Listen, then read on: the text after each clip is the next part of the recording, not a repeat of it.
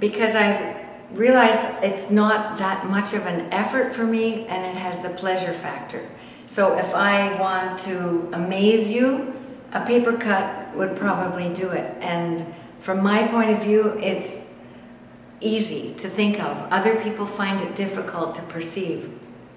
And some people, I don't know, take apart watches, and that is amazing to me. Or somebody can play the guitar. That is amazing to me.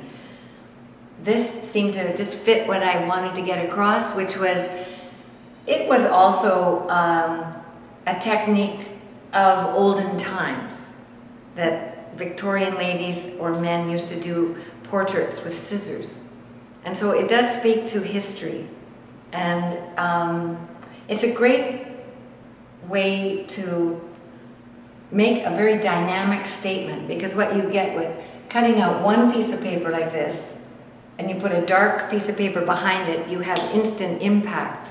And so it isn't like mixing up a lot of paints and getting involved with a lot of art supplies. It's really very simple, although it may look very complicated.